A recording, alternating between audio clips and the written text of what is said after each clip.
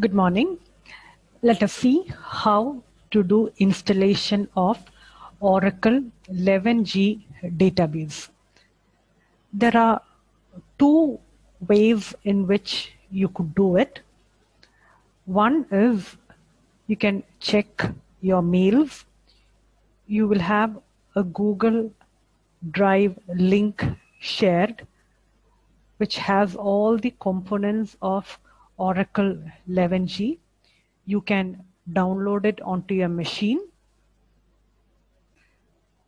The second way is you could open up Google and type in Oracle 11G download.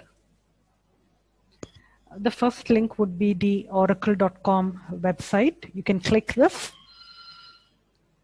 You will find the various versions. We can go for the 11G release 2. This is in case you are having a 64-bit machine. You can click and download both of these. Both is needed. Database 1 of 2 and database 2 of 2.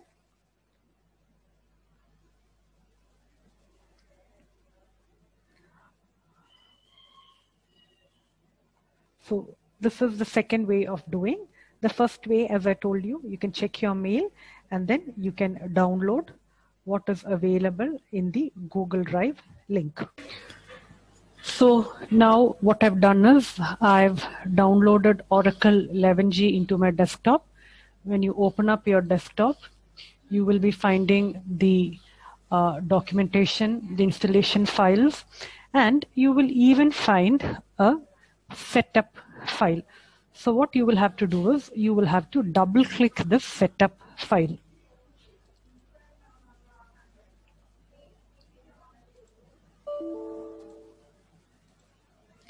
Now, when you double click this setup file, you will be getting a window which tells starting Oracle Universal Installer, which means, your Oracle 11G is starting to get installed.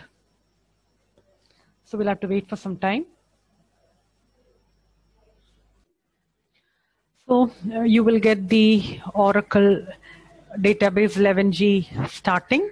Are you sure you want to continue? I'll click a yes. So now we are starting to install Oracle database 11G. We have to go through all these steps. They are quite easy. We'll go one by one. The first one is to configure your security updates. You can give your email ID so that you get updates. This is optional. If you are not wanting to do it, you can simply avoid doing it, and you can disable that particular option and then click on next. If you want to get updates, you can very much give your username and your password. I'll go for the next option.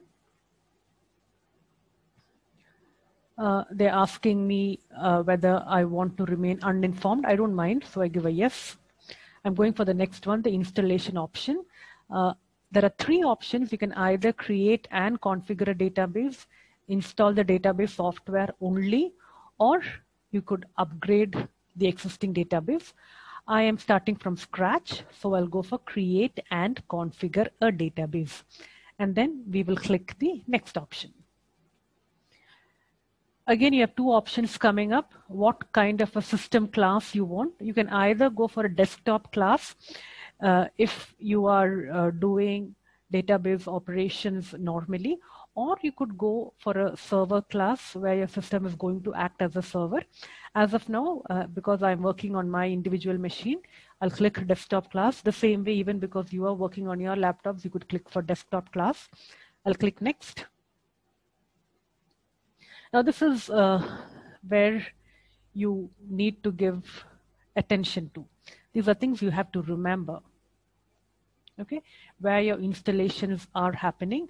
Anyway, it's giving over here my E drive. I will not change anything. Let it be by default over there. This is my database name, ORCL. So the global database would be ORCL. You have to remember this. You can click on next. They're asking me for a password, so I'll have to give a password. Please see that you remember this password.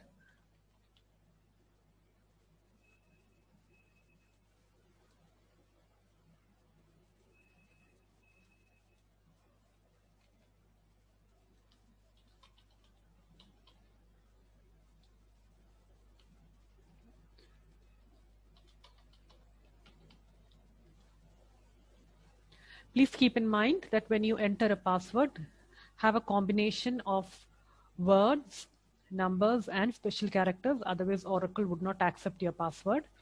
So once I've done that, I'll click on next. And then they're giving me all the details about the things which would be installed over here. I'll finish off with my installation. And now you can see the progress happening over here. This will take some time. Let's wait.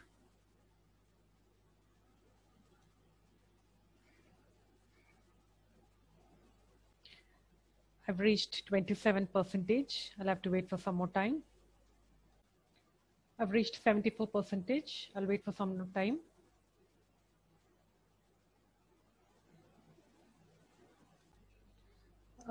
They're telling me that my PC needs.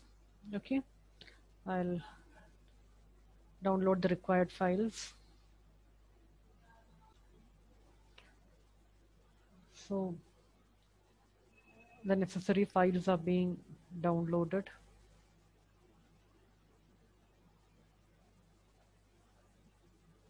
Things are almost getting done. Meanwhile, my database creation is also in progress, which will take some time.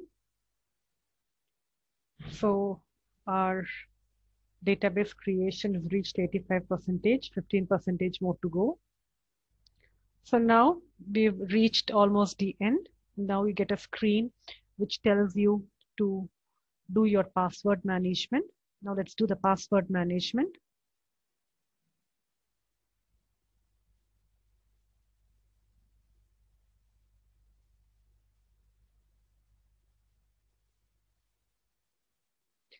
Now in password management, you will have an array of usernames.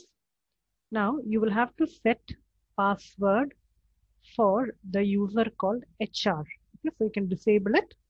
And then you'll have to set a password over here. You will have to remember the password.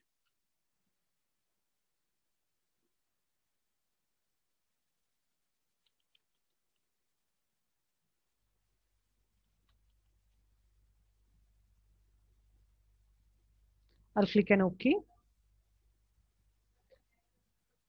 Does not satisfy the recommendation, so I'll reset my password.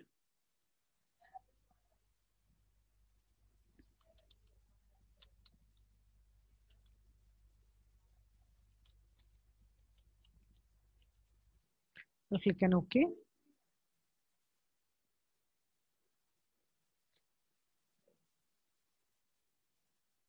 So please remember these. This is your database name, ORCL, your system identification ID, ORCL. So click on OK.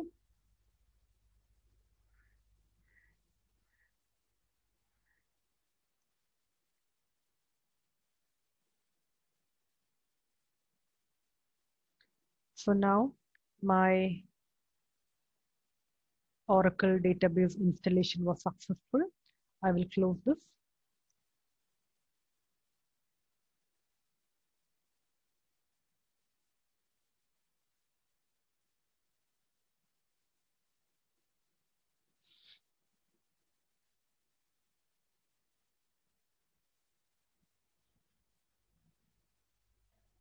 Now you can click SQL over here in your start menu.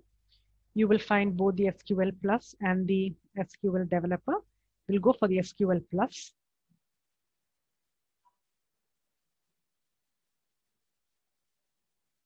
This is the screen you will get opened. Enter username. I'll give my username HR, my password,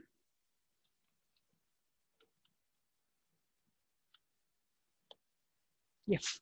And now I've been connected to my Oracle database 11G, and I am getting. So now let's check whether things are working perfect.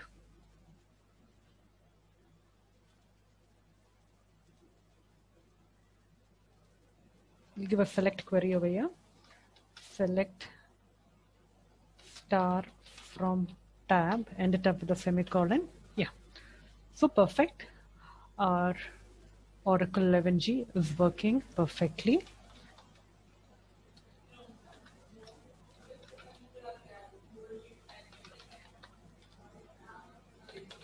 Okay. So now our installation is perfect.